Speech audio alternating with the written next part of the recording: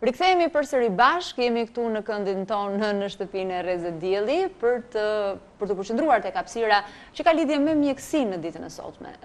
Kemi të ftuar një mikeshën tonë të vjetër, e cila na vjen në shtëpinë tonë të re, mjeke specialiste e laboratorit Genta Dedej. Përshëndetje, faleminderit që je këtu Genta. Përshëndetje Nida, mirë se u gjeta dhe ju uroj sukses në emisionin. Faleminderit. Erdhi momenti që të na e kthesh vizitën, se shpeshherë ne vim në vendin ku ju punoni, ndërkohë që sot jemi këtu së bashku. Jemi tashmë gati në fund të muajit shtator dhe sigurisht që kanë filluar ato shqetësimet, ato simptomat e para për sa i përket gripit, sepse ai është shqetësimi më i madh. Cili është virusi që shkakton gripi, Genta, dhe si përhapet ai? Atëherë, është vërtet që në muajin e vjeshtës, duke qenë se ndryshon klima, fillon dhe ulet temperatura, fillon shirat, kjo shoqërohet dhe me shpërthimin e epidemive të virozave. Në fakt, virozat janë një emër i përgjithshëm, një term i përgjithshëm, pasi viruset janë shumë. Virusi i gripit, që është një virus më vete, shkaktohet nga viruset e influencës A dhe virusi i influencës B. Por përveç këtyre dy viruseve, që i takojnë vetëm grupit të virusit të influencës, në qarkullim tashmë fillojnë edhe viruset të tjera, të cilat e imitojnë në simptomatologji virozën e gripit, por që në fakt nuk janë grip, por që duke sikur janë grip. Kjo në fakt është e rëndësishme për faktin se kur ne bëjmë vaksinën dhe në vaksinë ne kemi përbërës të viruseve të influencës, ndodhë që gjithsesi prapë sëmuremi, derisa mbaron sezoni i virozave. Dhe njerëzit tonë, as ja vleti fare vaksina, sepse unë sëmura. Por në fakt, sëmundja ai nuk e ka pasur prej influencës, ose paktën për ato tipe që kanë qenë përbërjen e vaksinës, por mund të jetë prekur nga virozat e tjera, siç janë rinoviruset, virusi respirator sincicial, Epstein-Barr virus e të tjerë. Pra ka dhe tipet të tjera. Cilat janë ato shenja të cilat ne mund të dallojmë që kemi grip? Doja të thoja diçka në lidhje me përhapjen e virozës. Virozat përhapen nëpërmjet ajrit dhe janë respiratore. Është një lloj terminologjie që quhet viroza e stomakut, që do thot manifestohet problematika tek smuri me të vjella, me diarre, që ne më shpesh e shikojmë tek fëmijët e vegjël, të cilët në sezonin e virozave nuk paraqesin simptoma tipike respiratore, po simptoma gastrointestinale. Kjo është mënyra se si i jep shenjat virusit tek si shfaqje, por në fakt janë respiratore. Ato përhapen nëpërmjet ajrit, nëpërmjet spërklave të pështymës. Është llogaritur që shkon deri në 6 hapa distanca e përhapjes së virusit nga personi që është i kontaminuar dhe kontaktet akoma dhe më të afërta. Këto janë viruse që transmetohen nga njeriu tek njeriu, por ka dhe viruse që transmetohen nga kafsha apo shpendët tek njeriu. Dhe janë gripe të tjera që quhen avian, të cilat njihen me emrin virusi i derrit, virusi i shpendëve, virusi i balenave. E kemi dëgjuar në fakt që kanë bërë dhe namin në periudha të caktuara që kanë shkuar deri në sakrifikimin e këtyre kafshëve apo të shpendëve. Dhe që edhe ato imitojnë një virus gripi apo një virus influence. Si mësojmë ta njohim një çik gripin e? Atëherë, njohja e gripit nga ana e pacientit duhet jetë një njohje e thjeshtë dhe praktike. Pacientët nuk kanë shumë nevojë që t'ju lodhet koka me tipologjinë e viruseve apo me, po themi, diagnozat specifike serologjike të tyre, por kanë nevojë që të njohin mënyrën se si të mbrohen nga virusi dhe nëse i ka prekur virusi, çfarë duhet të bëjmë? Si të trajtohen? Çfarë qëndrimi duhet të mbajnë. Ajo që ne duhet si personat që jemi të shëndetit, të autoriteteve shëndetësore, për çdo mjek, pra pavarësisht profilit që ai ka, e ka për detyrë, ashtu si dhe autoritetet përkatëse shëndetësore, që të sensibilizojnë popullatën, ta menaxhojnë drejt situatën, në mënyrë që viroza të mos dalin me komplikacione tek pacienti dhe ajo të jetë sa më e lokalizuar dhe sa më e kufizuar. Në lidhje lidhje me simptomat që shfaq një viroz tek pacienti, tashmë, fal informacionit që është i hapur në internet, që ka shoqëruar me një rritje të edukatës shëndetësore tek popullata, gjë që e ka lehtësuar shumë punën tonë si mjek në shpjegimin e problematikave. Tashmë pacientët e dinë që janë disa simptoma bazë, që është lodhja, dopsia, një rritje e temperaturës që mund të shkojë në varësi të tipologjisë së virusit 39, 40, 39,5, me dhimbje fyti, me dhimbje kockash, dhe kjo është momenti i parë se si prezantohet virusi në organizëm. Ajo që unë doja që pacientët të përqendrohesha ishte që në momentin që ne infektohemi me virus, ne mund të mos i kemi këto simptoma që ditën e parë, pasi periudha e inkubacionit shkon nga një ditë deri në 5-7 ditë, që do thotë ne mund të infektojmë shokun, fëmijën, prindin, njerëzit në fazë inkubacioni. Po, me cilët ne jemi afër, duke mos e ditur që jemi me virus. Kjo bën pra që edhe virusi të përhapet në atë mënyrë që quhet epidemi, dhe nga ana tjetër njerëzit që na arrin afër të mos dinë se si të mbrohen, për shkak sepse personi që është i kontaminuar apo mbartës nuk shfaq simptomat në periudhën që është i infektuar. Kur duhet të shkojmë tek mjeku? Sepse sigurisht ju thatë për këtë fazë inkubacioni që zgjat nga 1, 3, 5 deri në 7 ditë. Ka persona të cilët mund shkojnë që në momentet e para, si duhet të veprojmë me këtë? Ose ka njerëz që shkojnë direkt në spital, duke evituar të shërbimin parësor, që është mjeku i familjes. Atëherë, momenti në cilin pacienti duhet të paraqitet tek mjeku, edhe nëse ai nuk ka informacion, pra që është e pamundur sot me këtë përhapje që ka informacioni në media, sidomos në rrjetet sociale, në internet. Atëherë viroza ka normalisht një ecuri në momentin që ajo fillon dhe shfaqet, një ecuri që shkon nga 3 ditë, 4 ditë deri në 5 apo 7 ditë. Karakteristike është që temperatura fillon dhe rritet gradualisht, arrin një maksimum nga dita e 2 dhe e 3 dhe presupozohet që të fillon të bjeri nga dita e 4 dhe ditën e 5 presupozohet që viroza të ketë kaluar pa shqetësime, pra gjendja të përmirësohet, temperatura të ulet. Kjo është po themi përshkrimi shablon i një viroze që është futur tek trupi i pacientit. Ama në qoftë se temperatura nuk ulet, pra temperatura vazhdon të rrije lart, dhe pacienti ka probleme të tjera rrugët, si do thotë vështirësi në frymarrje, koll, dhimbje veshi, bajame të qelbëzuara, temperatura mund të kalojë dhe 41-shin, pra situata të cilat nuk mund t'i menaxhohen më në shtëpi, pra me ato kujdesin parësor në familje, atëherë është momenti që duhet të paraqitemi tek mjeku. Tek cili mjek? Po, pyetja është shumë e drejtë, sepse në Shqipëri vazhdon të jetë fenomeni i orientimit gabim, që vjen nga vetë familjarët që kanë fëmijë, sidomos po flasim për prindrit që kanë fëmijë të vegjël, të cilët vazhdojnë dhe sot e kësaj dite që menjëherë të alarmuar nga temperatura e lartë që ka fëmia, shkojnë shumica në spital. Genta, do të ndërpres për pak, sepse kemi një telefonat në studio, një shikues ka një pyetje për t'ju drejtuar juve. Alo, përshëndetje. Përshëndetje. Faleminderit që po telefononi në Rreze Dielli. Cili është shqetësimi juaj? Atëherë, doktoresha, në çfarë momenti kur neve na kap viroza duhet të shkojmë tek mjeku? Sa po e thoshe? Cili është momenti i dur? Faleminderit për pyetjen.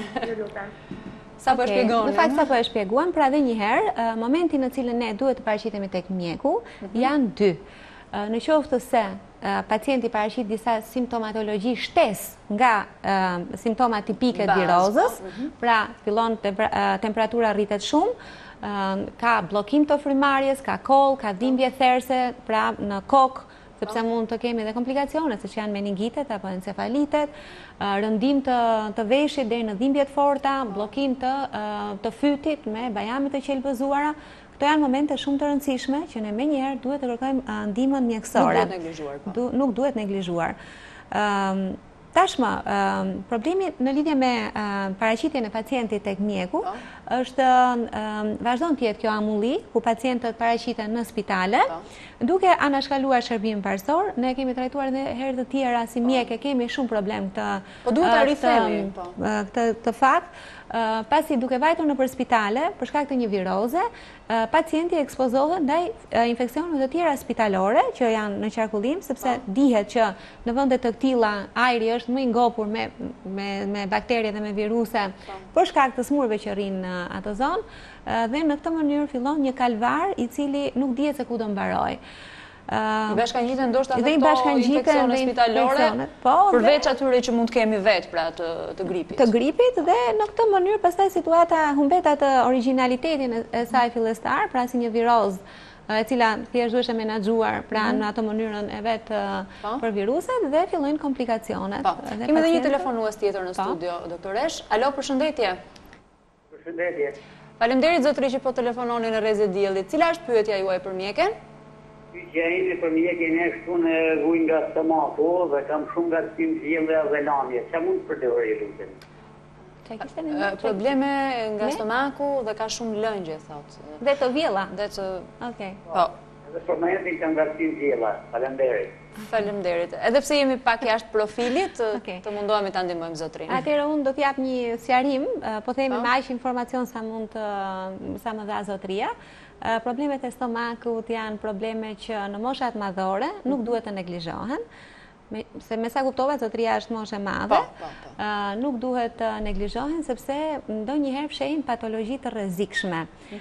Prandaj konsulta me një mjek gastrohepatolog, gastrohepatolog, pra mjek të stomakut, i cili besoj do ta rekomandoj menjëherë për kryerjen e fibrogastroskopisë, për të parë, të paktën për të përjashtuar problemet e frikshme, të cilat lidhen me çrregullimet e stomakut në moshë madhore. Pra ky është një ekzaminim që... është një ekzaminim, por kontakti me mjekun gastrohepatolog, sepse nuk mjafton, po themi, marrja vetëm e qetësuesve, të cilat mund të ulin aciditetin e momentit edhe ta qetësojnë, por duhen parë ca gjëra më tej që fshihen. Po.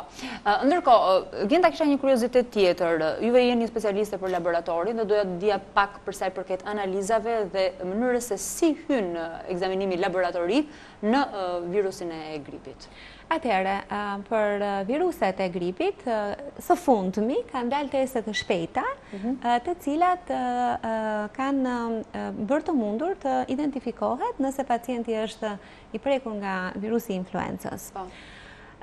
Por, si që thamë edhe në fillim, ajo qarë ne kemi problem si mjek edhe ai që është i smur me viroz është a ka komplikacione nga virusi, sepse virusi futet në organizëm, ul imunitetin dhe fillojnë çrregullimet që lidhen pastaj me vatrat ku ka ulur imuniteti. Varet dhe se ç'gjen situatë gjen në organizëm. Patjetër, shumë e drejtë Nida, domethënë ndërhyrja është shumë e drejtë. Në fakt, kjo është një tjetër nga problemet, një nga plagët e mëdha, të paktën më sa kam unë eksperiencë, që pacientët në përgjithësi për shkak të mungesës informacionit në lidhje me testet që duhet të bëjnë rregullisht, shpeshherë virozat i gjenë në situatat pa përgatitura. Për shembull, mua në praktikën time 1 në 3 fëmijë më dalin anemik. Mirë, po një fëmijë anemik është i predispozuar të smuret i pari, edhe t'i zjasi viroza më gjatë dhe t'i lëri dhe komplikacione. Po, apo me çrregullimet me testet e tjera, për shembull me vatra infeksioni që mund t'i kenë në fyt apo në urinë, dhe kjo gjë bën që dhe komplikacionet jenë më të mundura te kjo kategori. Por testet laboratorike duhet të jenë të rekomanduara nga mjeku i cili e viziton pacientin në momentin e vizitës, janë teste të cilat ndajnë nëse kemi një komplikacion nga viroza. Pra, që ne i quajmë në gjuhën tonë testet inflamatore, ose testet mikrobiologjike, ku ne marrim materiale, aty ku, për shembull, ka bajame të qelbëzuara, marrim tampon. Qëpse ka temperaturë të lartë, ne marrim dhe një kampion urine që bëjmë urokulturën. Bëjmë testet inflamatore të gjakut për të parë për shembull një proteinë C reaktive sa e lartë është, që është në mënyrë tipike e rritur në viroza dhe në mënyrë tipike e rritur në forma bakteriale.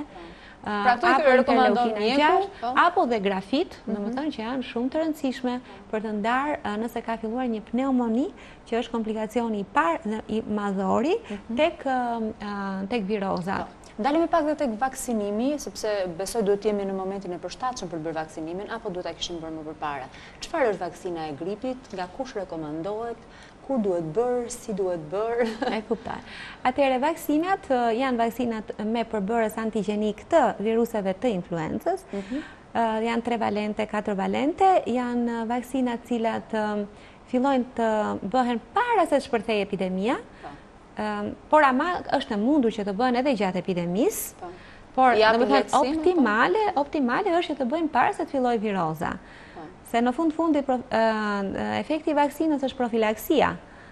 Pra, dhe plus kësaj është dhe një risk tjetër, sepse ne mund të jemi, siç e thash, të infektuar nga virusi, jemi në atë fazën e heshtur dhe ndërkohë bëjmë dhe një vaksinë dhe ne nuk e dim se si do ta presi organizmi imunitetin në këtë moment.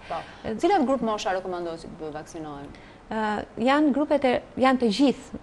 Duhet ta bëjnë të gjithë, por sidomos grupet e riskut. Rekomandohet për bebet mbi 6 muajsh, domethënë mund të bëhet vaksina mbi 6 muajsh, kategoria 6 muaj deri në 5 vjeç, patjetër që duhet ta bëjnë vaksinën.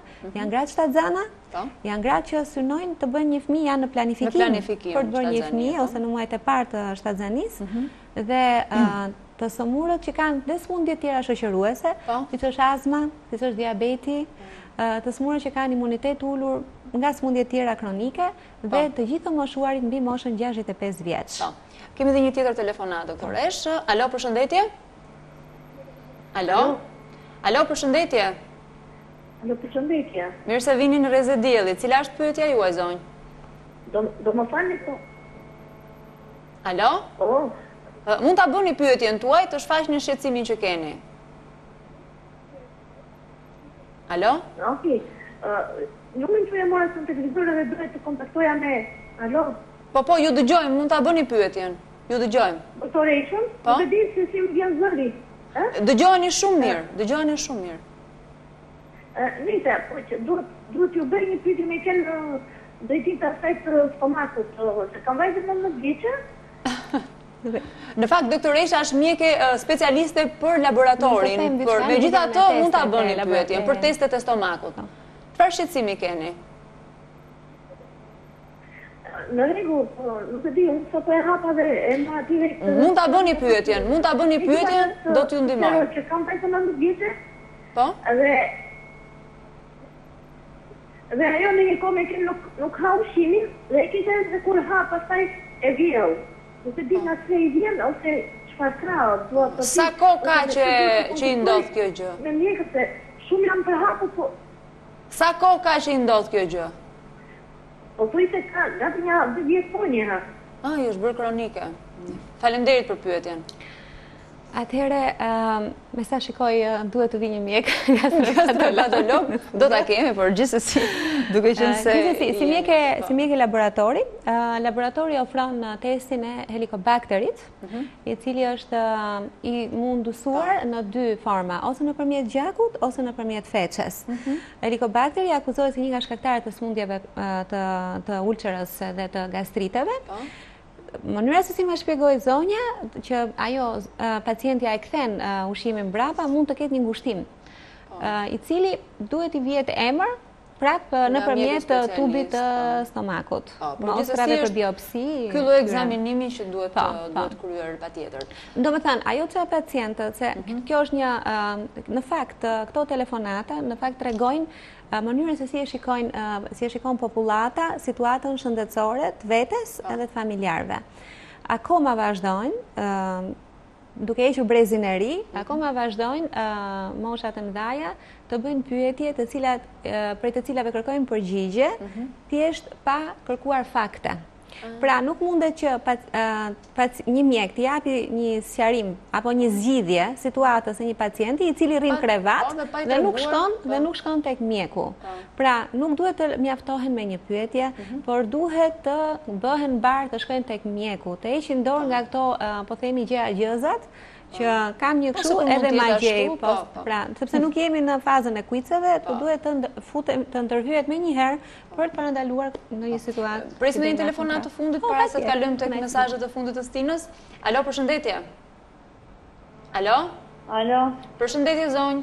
Alo, përshëndetje. Faleminderit që po telefononin Rreze Dielli. Cila është pyetja juaj? Ju dëgjojmë. Mund ta bëni pyetjen. Mund ta bëni pyetjen për doktoreshën. Përshëndetje. Alo, ju dëgjojmë. Duhet të mos a shikoni veten në televizor, duhet na dëgjoni nga telefoni. Alo? Zonjë, mund ta bëni pyetjen. Desha të pyes doktoreshën, sa janë këto analizat? A janë të vërteta se të gjitha futen në laborator? A futet më i herë, më i përgjigje, më infekcion i lehtë, më i diçka që s'mundet të kalu në laborator analiza e personit? Nuk e kuptuam pyetjen. Keni pyetje për sa i përket saktësisë së rezultatit të analizës? Të analizave? Nuk e kuptuam pyetjen e zonjës. Me sa duket nuk u sqarua siç duhet, është larguar telefonata, na vjen keq. Shpeshherë dhe për vërtetësinë e rezultatit ose të llojeve të ekzaminimeve ne kemi prekur dhe ky është një problem që jo çdo laborator mund të marrë përsipër gjithçka dhe ka kushtet e duhura dhe reagentët e duhur. Dhe jo të gjithë mund të hapin laborator. Po. Ka standarde që duhen. Atëherë mund të përcjellim disa mesazhe Genta për sa i përket problemeve stinore dhe të gripit, sepse jemi në limitin e kohës? Atëherë, autoritetet shëndetësore duhet të fillojnë sensibilizimin e popullatës për bërjen e vaksinës. Dhe besoj se Instituti Shëndetit Publik ka një program vjeshtor që unë nuk marr përsipër ta diskutoj, nuk jam por që do të thonë sensibilizimit. Por ama çdo mjek e ka për detyrë, çfarë do lloj, çdo person i personelit shëndetësor e ka për detyrë të sensibilizojë popullatën për bërjen e vaksinës. Dhe vetë personeli duhet vaksinohet madje, i pari, sepse është në kontakt me smurët. E dyta, duhet kemi kujdes kur paraqitemi tek mjeku, duhet të paraqitemi në nivelin e shërbimit parësor, tek mjeku i familjes, jo në për spitale, sepse rrezikojmë për infeksione sekondare. Dhe e dyta, dhe kur marrim mjekime, sepse ka dhe mjek që i bien shkurt momenteve, dhe kur marrim mjekime, njerëzit, pacientët duhet të ndërgjegjësohen dhe vetë që para se të fillojnë një mjekim duhet të kërkojnë të bëjnë një test laboratorik, pra ato teste që ne thamë të inflamacionit mikrobiologjike, të cilat duhet ta konfirmojnë ato terapin dhe jo thjesht me hamendësime që merre këtë se ke bajamet e infektuara, siç na ndodhin që pinë nga 2-3 herë antibiotik dhe vazhdojnë të jenë me tonsilite, me të njëjtën situatë. Doktor Genta, unë falenderoj. Sigurisht që mund ketë përsëri këshilla për të dhënë, por ne do të kemi prapë biseda të tjera së bashku. Kënaqësi që ishim bashkë dhe që kontaktuam edhe me teleshikuesit që na bën pyetjet e tyre. Punë të mbarë. Faleminderit edhe ju.